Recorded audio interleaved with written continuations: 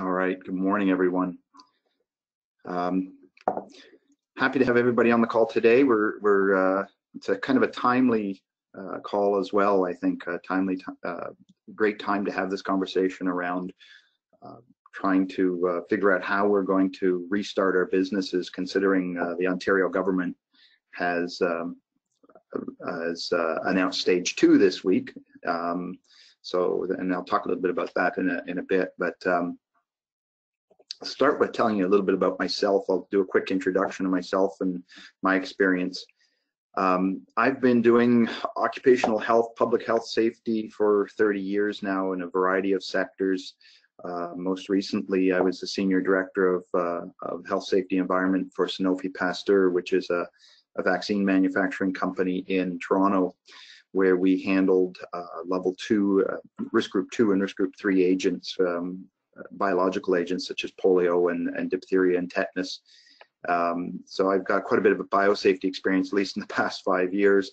Prior to that, I've held positions at Air Canada and Purolator, where I was part of the teams that did the response to H1N1 pandemic in 2010, and Purolator, the 2003 SARS response team. And over the years, I've taken a lot of courses in biocontainment and epidemics and infectious diseases. Sort of an expertise I have developed and a real interest in this area. So that's a little bit about me. This is an area now that I'm consulting in, and it's pretty timely to start consulting in this area, considering what's happened since January. So let me tell you a little bit about what we're going to cover today. With what's going on today, this is a quickly evolving pandemic, and it's a challenge to keep up with on the best of days. But it's something that we need to sort of start from the beginning, which is sort of understanding the threat. What is happening? What is the threat? What is this virus? How are we going to return to work? So today I'm going to try to cover how to recognize what the true threat is, specifically around returning to work. Understand the importance of an industry-specific or a workplace-specific plan to reopen. I've talked to several clients in the last few weeks who are sort of struggling with, what does that plan look like? So I'll try to cover a little bit about that today. I want you to recognize the importance of vulnerable employees, and this is one of the things that has come through loud and clear here. Is when you see the data that I'm going to present, there are certain people who are more at risk than others. And we also want you to have a basic understanding and sort of know how to assess this infectious disease risk. And specifically in that area, what I'll talk about today is how to use risk assessment or a risk management approach, how to identify measures to prevent, minimize, and respond to workplace transmission. And one of the things that I'm advising everybody now is be prepared for a case. This is not something you can prevent completely. We are going to see cases, and we already have seen cases in the workplace, so you need to be prepared. And lastly, what I would like you to hopefully walk away with from this today is an ability to improve your own COVID health and safety plan, and to be able to reopen your business sustainably, which means keep it open, avoid outbreaks in the workplace, avoid work refusals and major disruptions. So really what we want to try to do today is to help you improve what you've already done, because what I'm finding is most employers have already developed COVID safety plans.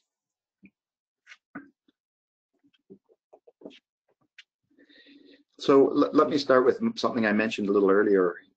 We have seen cases of outbreaks in workplaces. As you can see on this, in the U.S., Tyson's Perry plant had an outbreak.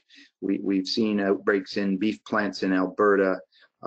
We've seen outbreaks. There were several cases reported about a month or so ago in a Costco in the Greater Toronto area. And you'll see that in the bottom picture here, that this is from the CBC a couple weeks ago, well, May 29th, and they're suggesting that manufacturing plants, grocery stores, delivery companies all have outbreaks already, and we probably should prepare for more of those.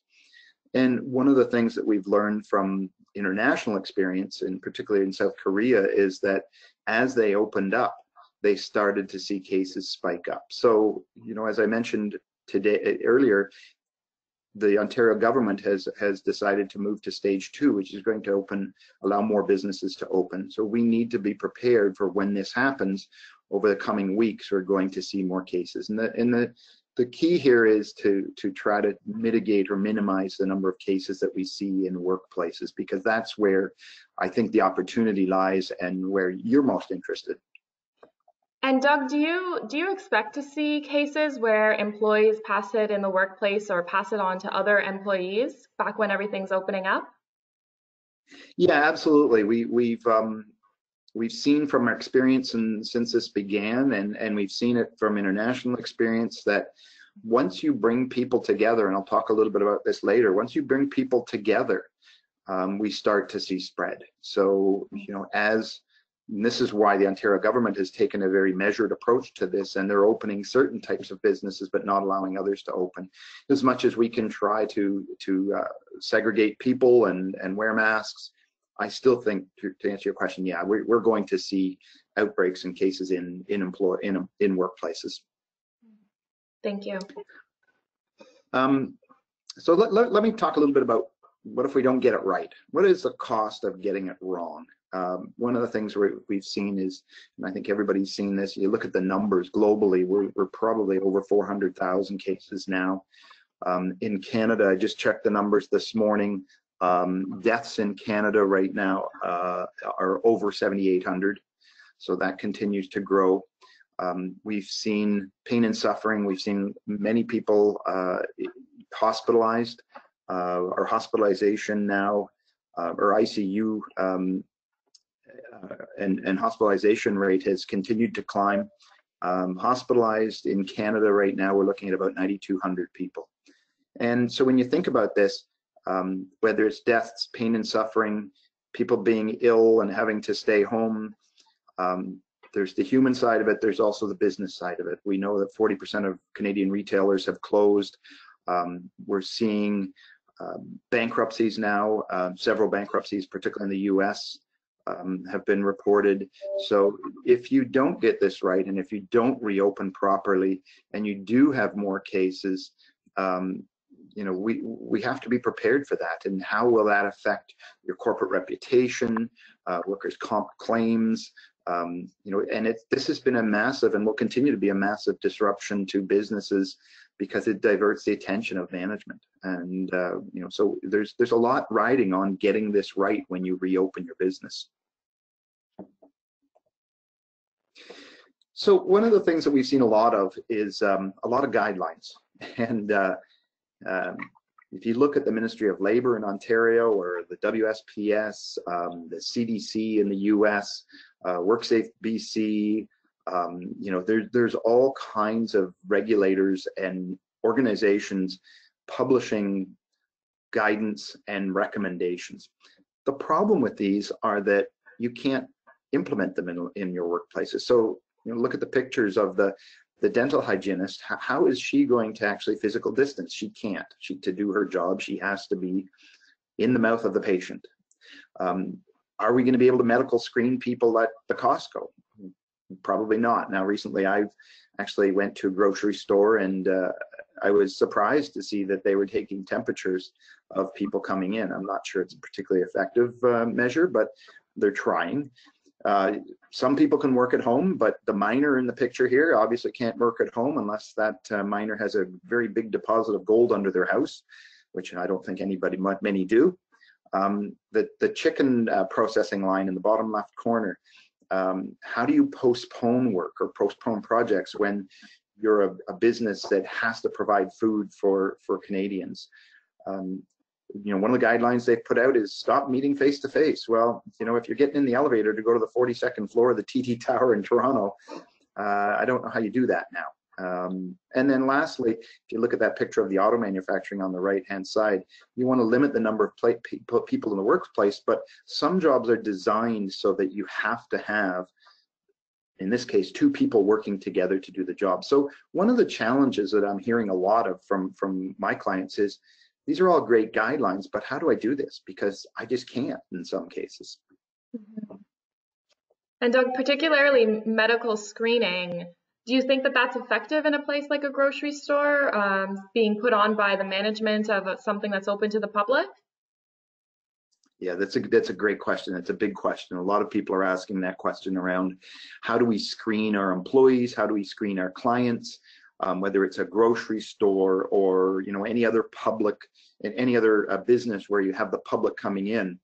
It's a challenge. And for those of you who've been to a grocery store lately, we're seeing a wide variety of what's happening. Some grocery stores are screening. And my answer to that would be, it's probably not a bad measure if done properly, but we have to remember, and I'll show you this in a couple of slides, people are infectious for days before they actually have any type of symptom. So I'm not completely sold on doing the temperature screening or screening for these types of things at the door for a grocery store in that type of environment. And really, the way to look at it is it's maybe helpful, but it's only going to be one line of defense, and you need multiple lines of defense to help you. If you think about moving on from sort of the screening at the door, one of the things I recommend to clients is you need to start thinking about the jobs or where people are being exposed in the workplace or at the workplace. So maybe screening at the door is going to be helpful for those workplaces where you don't have a lot of public involvement. But I'll tell you a quick story about a client I'm working with, a large teaching hospital in Toronto, who has been screening quite rigorously. But they just recently had someone who tested positive and the screening didn't work, and now they have close to 100 people that may need to be isolated. So you really need to look at it on a business to business perspective. And one of the things I highly recommend is a risk-based approach to looking at this, and a very workplace specific approach. To start, you really need to stress test your existing plans to see if they're going to work. And what a risk-based approach will enable you to do is to create very targeted risk controls and be more specific with your controls. It'll also give the employees, the managers, the unions, the board of directors, it'll give those people confidence that you're taking a very targeted and a very strategic approach to this. It also is a good way to support the existing business and crisis plans, which most people have implemented by now.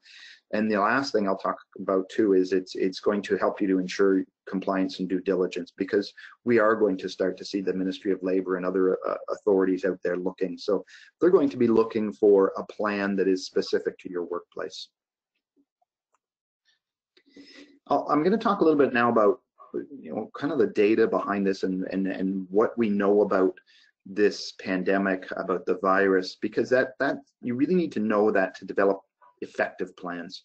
One of the things we're seeing, and when you look at the demographics, is that the distribution of infection is actually quite equal and quite the same from different age groups. So what we're seeing is anybody, with the exception of children, so anybody working age and above are we see pretty much the same infection rate in all of those folks. And we see a bit higher infection rate in older people in homes, but that's more to do with where they're situated.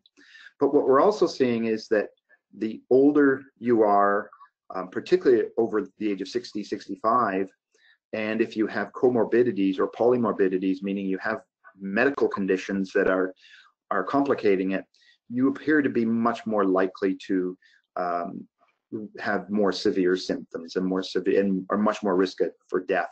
There's an interesting study that came out of Johns Hopkins, or a report out of Johns Hopkins recently, that just the end of May, that suggested when they looked at people who were hospitalized, patients who were hospitalized, nearly half of them had a body mass index of greater than 30, meaning it appears to be very hard on obese people. So that's another key factor that they hadn't seen, but they're starting to realize that obesity, heart disease, people who are immunocompromised with cancer or cancer treatment, those types of health problems significantly increase your risk of A, hospitalization, and B, death.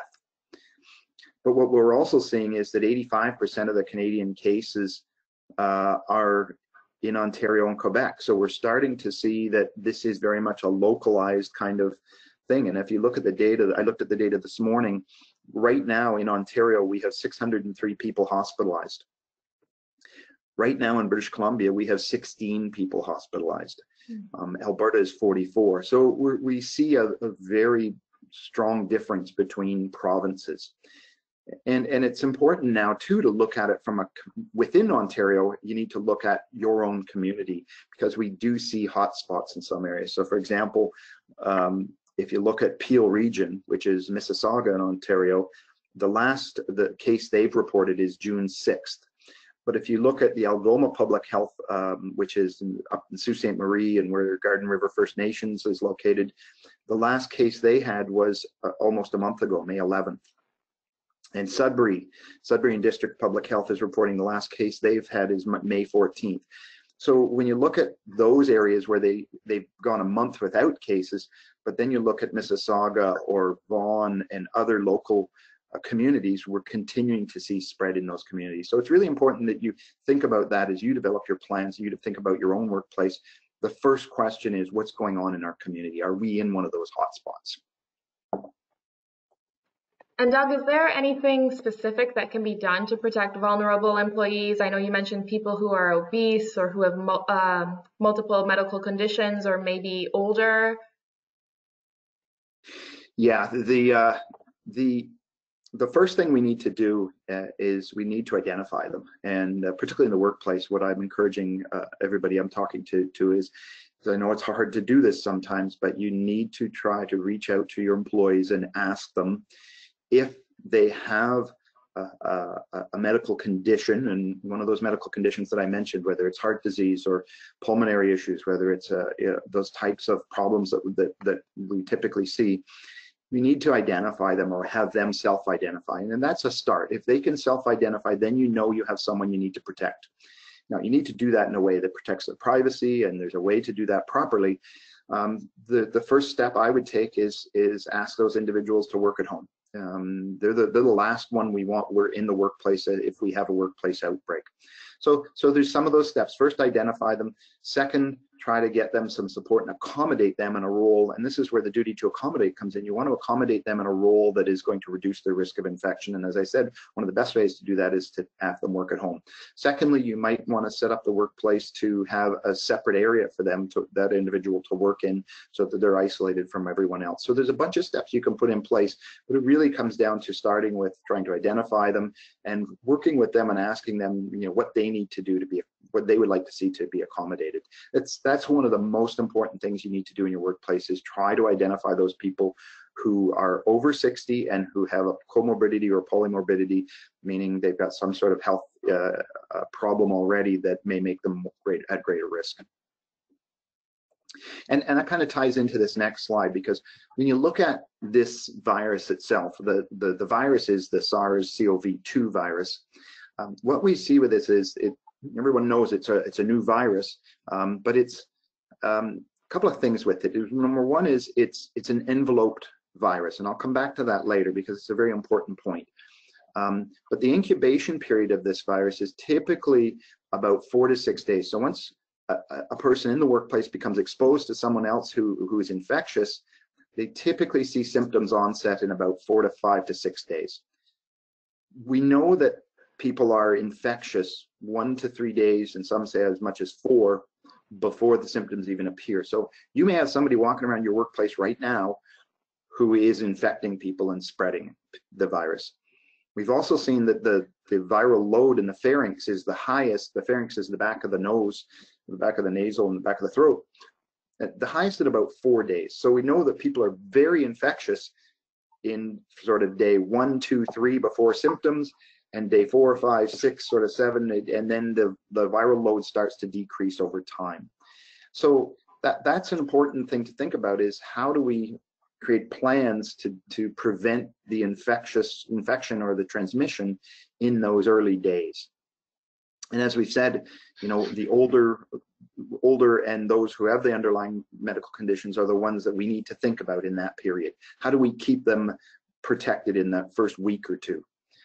We have also seen that 95% of the deaths in Ontario are people 60 years of age or older. So, this may be a time where we have to have conversations with those people, those workers who are over 60, and say, this is really serious. This is not something to play around with.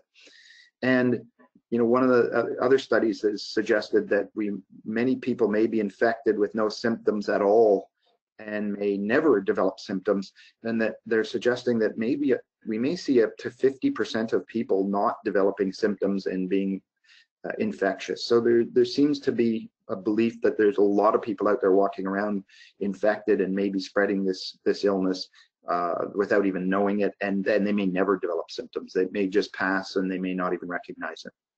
So it's important to think about that as, this important time period is sort of day 1, 2, 3 before symptoms appear, and then a week or two after that.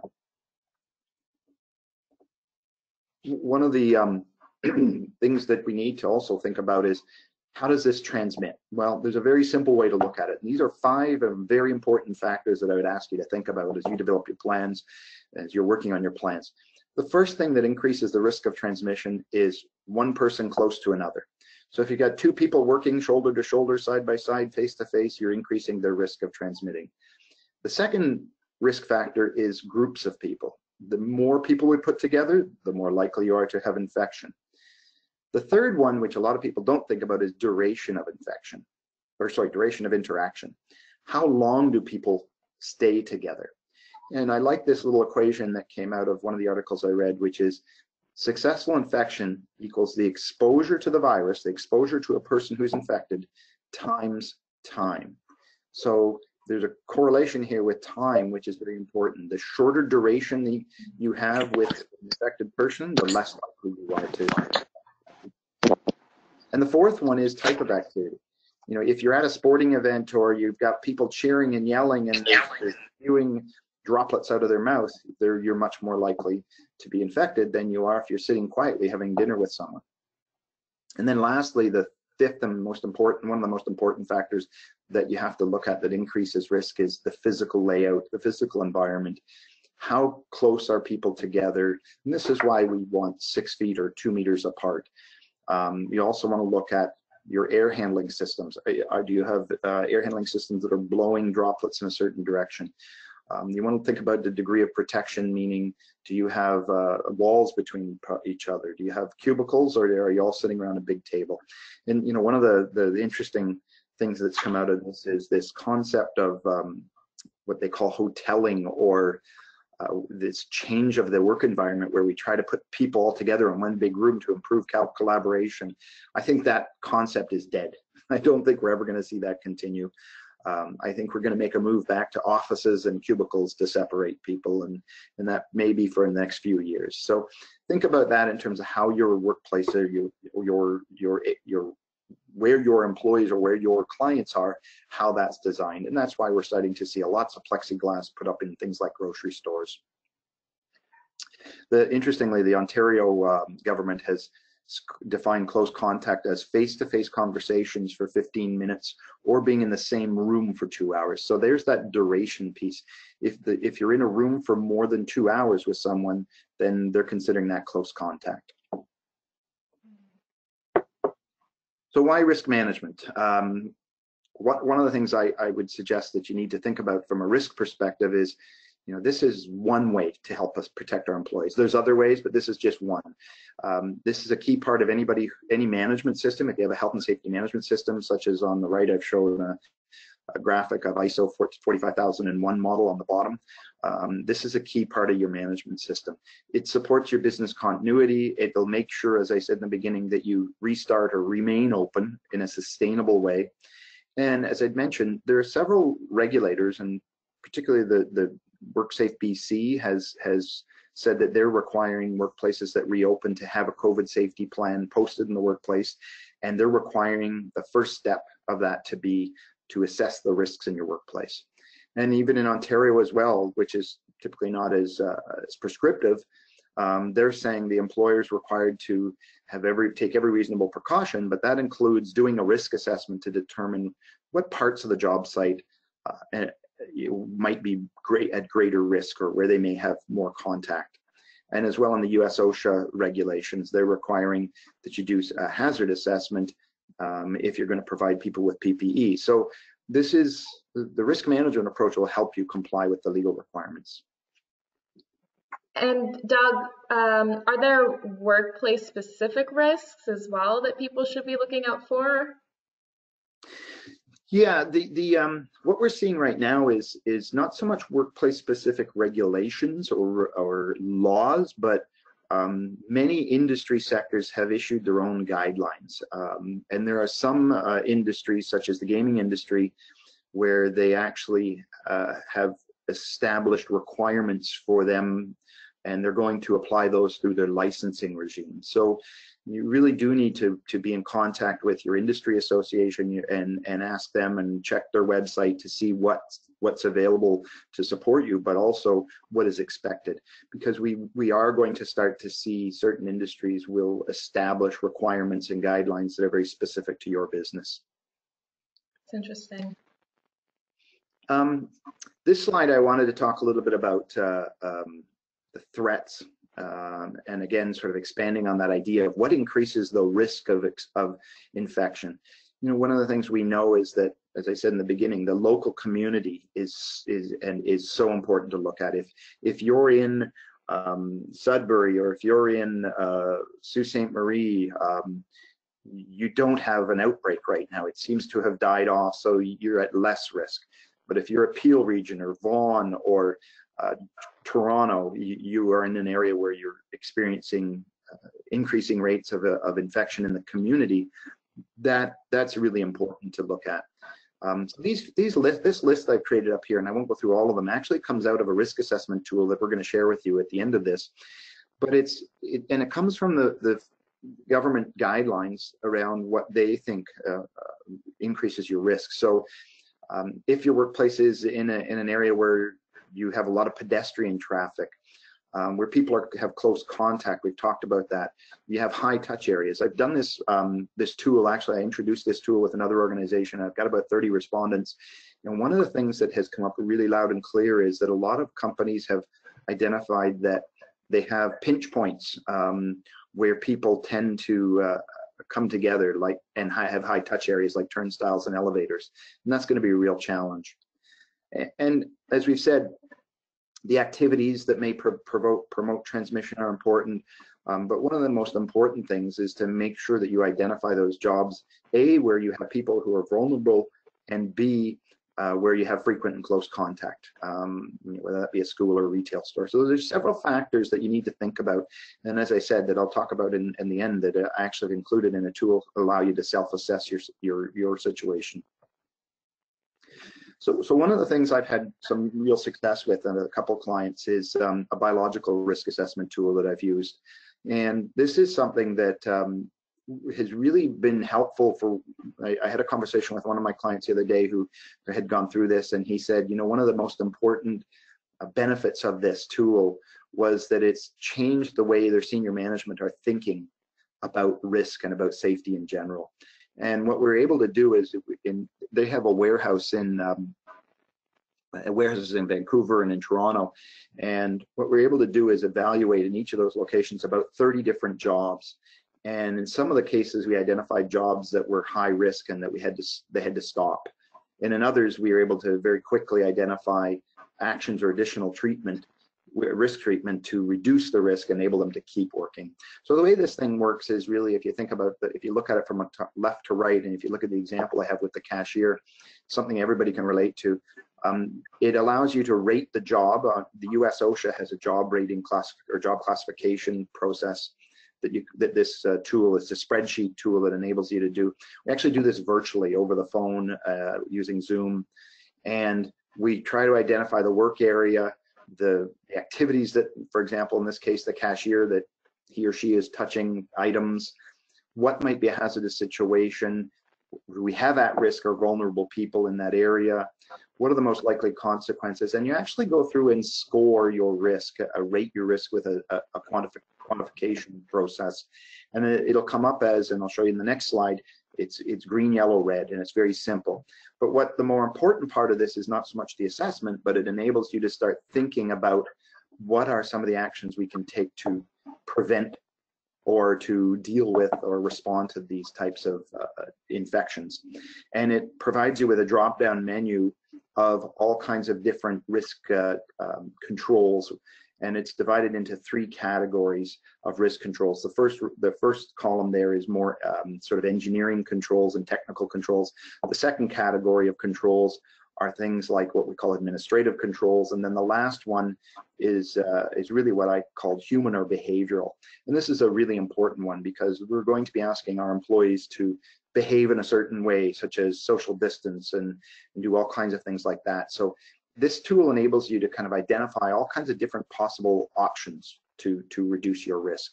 And what you end up with at the end of it is a green, yellow, red kind of rating. Green means you're good, you don't need to do anything. Red means you better stop the activity and at least temporarily reassess and determine whether you can do something to reduce the level of risk to at least a yellow. And it'll enable you to think about how can I prevent, which means avoid or prevent the likelihood of exposure or transmission, but also very important is how do I reduce the severity of the impact? As I said in the beginning, you need to be prepared for a case in your workplace. So therefore, you need to think about how do I mitigate that? How do I minimize the infection? If I get somebody in my workplace who's infected, I want to make sure that there's not too many people infected. I want to keep that as small as possible.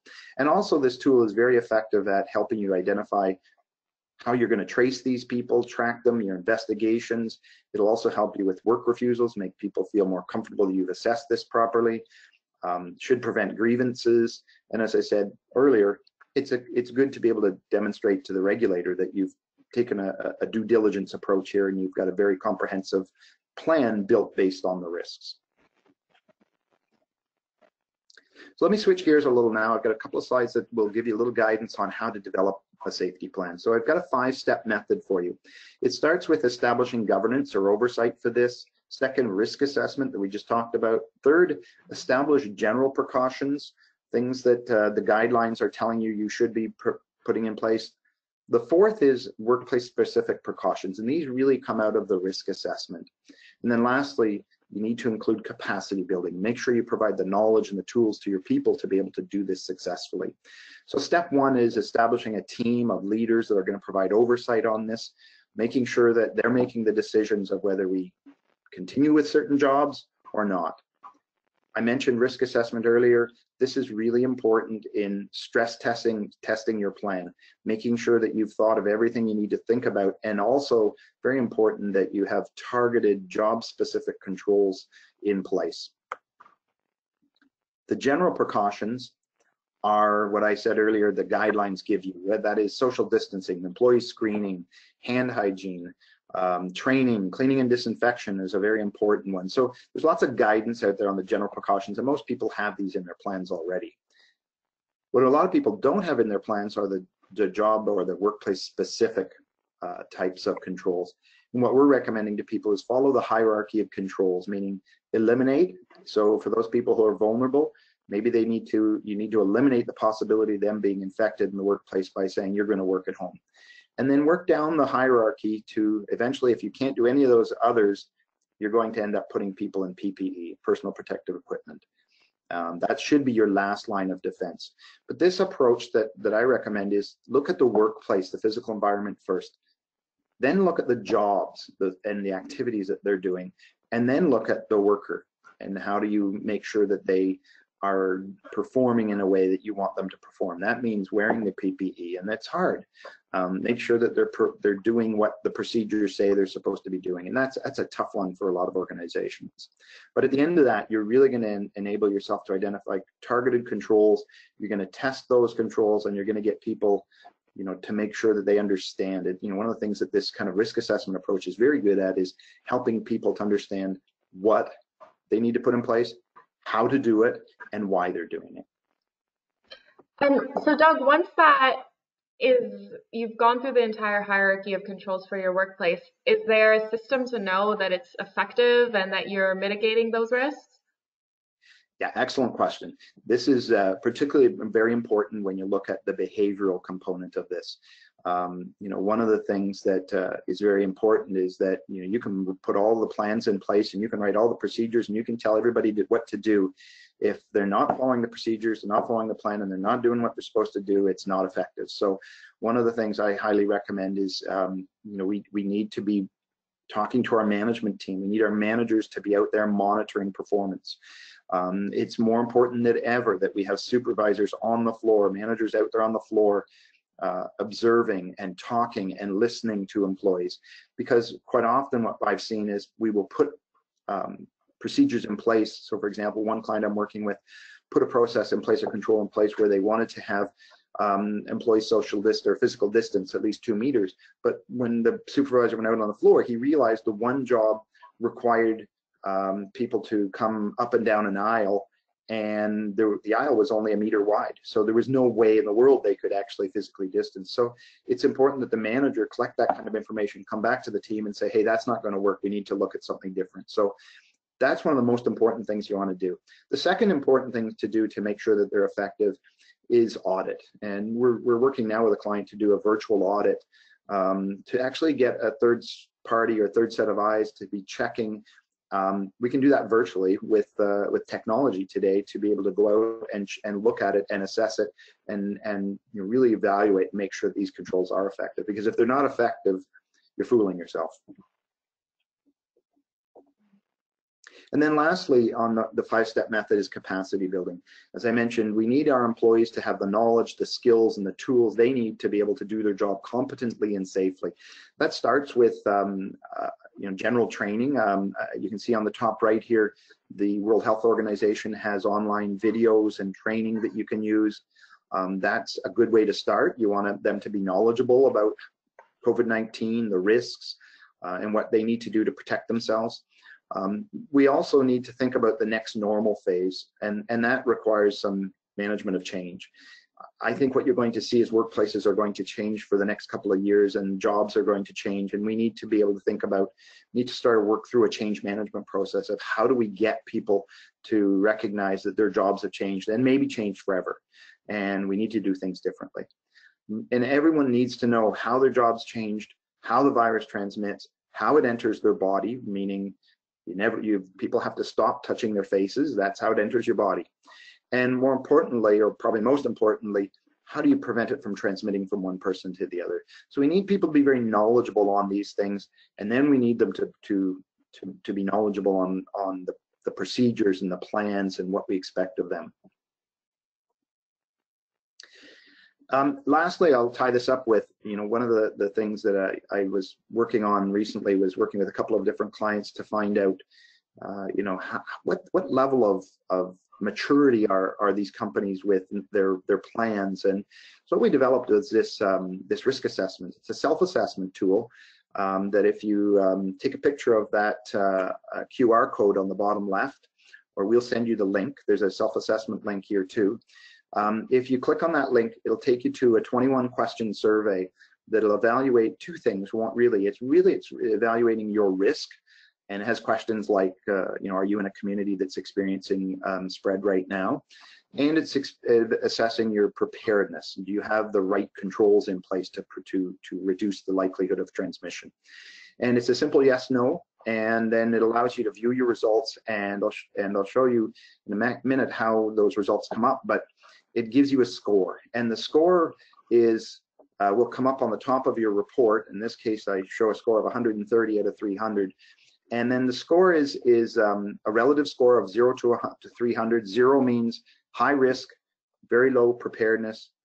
300 means you have very low risk and you're very prepared. So it gives you a chance to be able to kind of benchmark and evaluate your current plans and your current procedures and see how you're doing.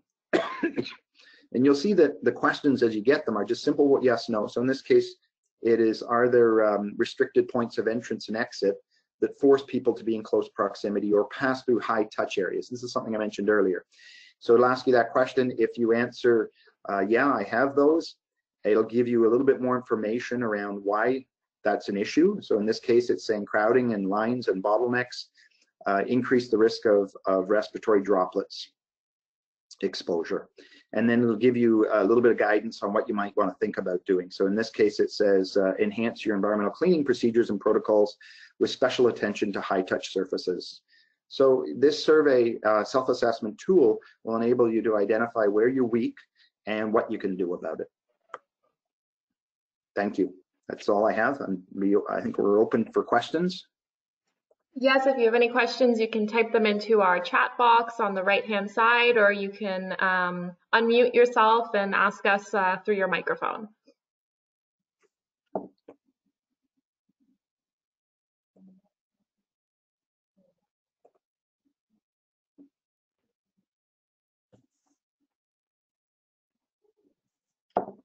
And just a response, there was a question earlier. Yes, this deck will be shared. It's being recorded, so we'll have it online and send it out to all the attendees as well.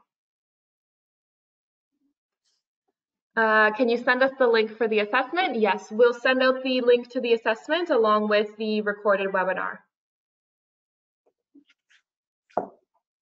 If you want to take a picture of that QR code right now with your camera, you should be able to access it immediately. You can actually do it on a laptop, or you can do it on an iPhone or device. Another question, Doug, is are we free to use all of this information going forward? Absolutely. This is what I'm putting out here is public information for you. You're welcome to use it and use it in your training, you to communicate to your management. Absolutely.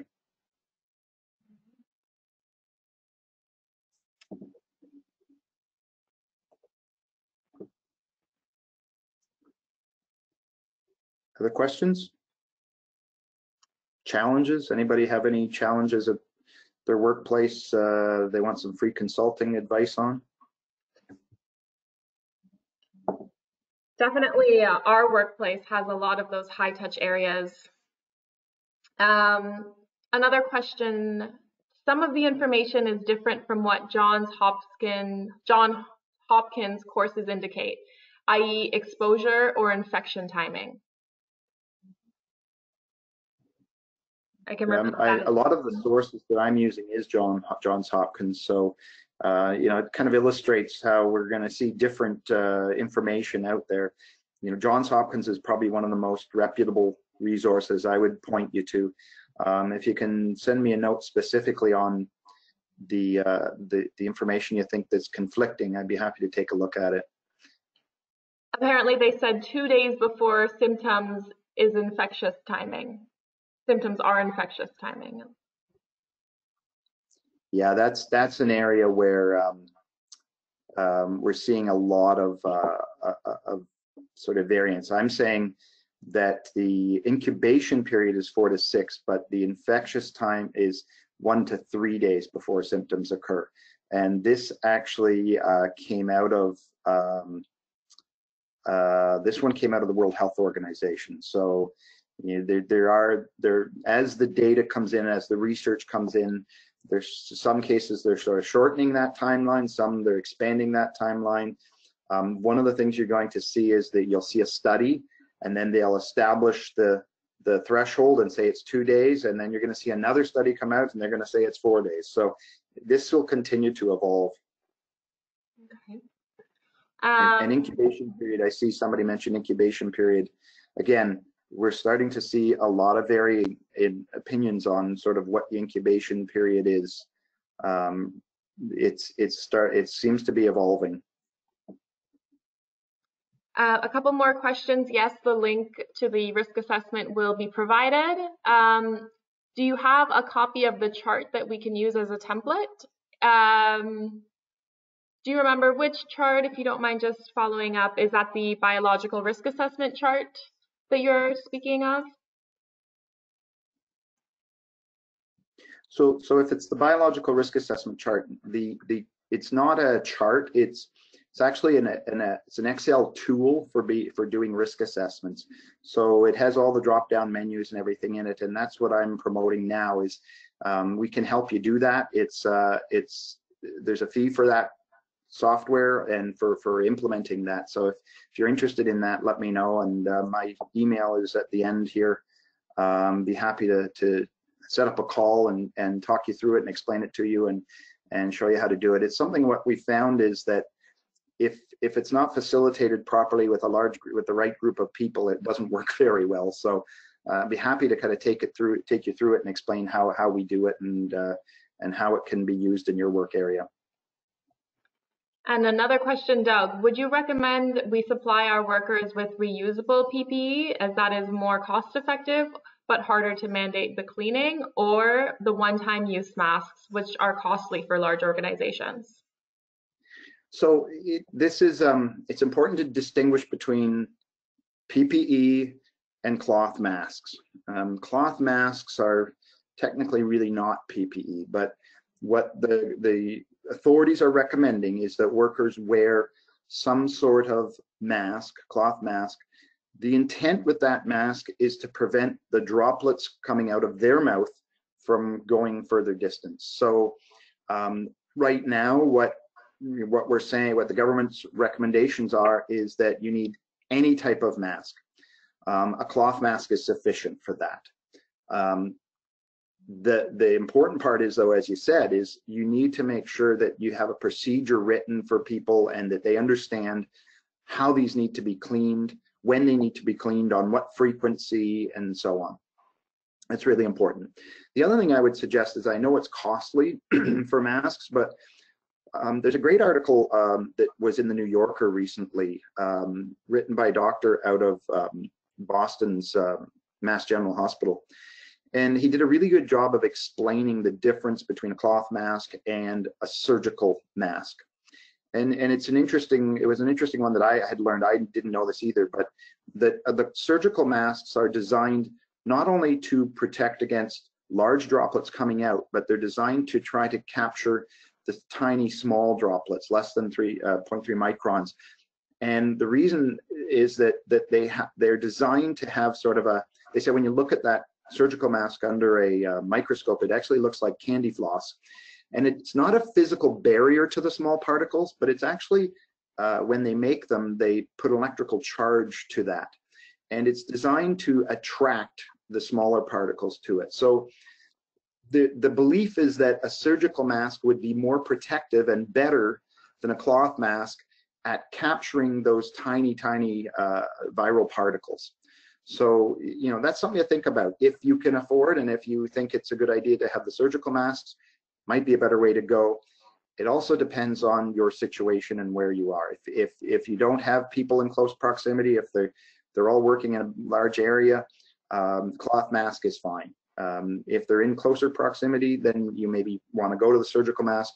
And then lastly, if they're in close proximity to people who we know are infectious, they obviously want an N95 mask. They need that type of PPE. So the PPE depends on the situation, on the risk of exposure and the risk of transmission in that particular job.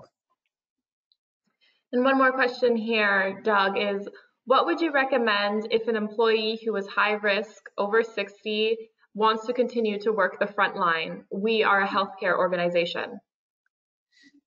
That's a tough one. That's a really tough question because, I've done OC Health, overseen OC Health for years, and I've seen this again and again where an employee will say, I'm okay, I'm fine to work in that area. I think you have to balance the employee's rights, the employee's wishes, with the risk to the organization.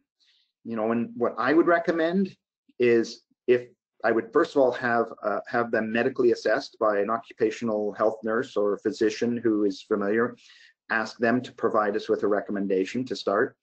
Secondly, if they're over 60 and they have one or more medical conditions that is listed in what a lot of the authorities are listing as what puts you at greater risk, I would have a tough time as an employer allowing them to come back to work in their normal job on the front line.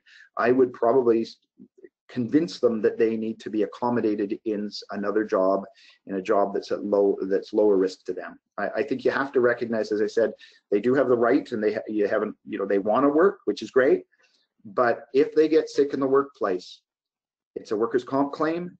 It's on the employer, and God forbid they end up dying because of workplace exposure, you would not want that. So, I'd err on the side of caution and say, no, we're going to accommodate you in a job that's less risky for you. Okay. Well, thank you so much, Doug, for giving us all of this information and for answering these questions as well. So everything has been recorded, and we'll make sure to send out the risk assessment. A lot of thank yous in the comments, Doug, about how informative and how well of a presenter you are. So we're super grateful to have had you today with Maximus Rose, and we look forward to any other questions being addressed to Doug specifically at that dougcube@outlook.com. Right? Great. And with that said, Thank we'll you, end the everyone. presentation. Oh, did you have something else to say, Doug? Sorry. No, I just wanted to say thank you to everyone, and good luck, and happy to help if you want to reach out to me. Fantastic. All right, everyone, enjoy your day. Drink lots of water. It's humid out there. Thanks.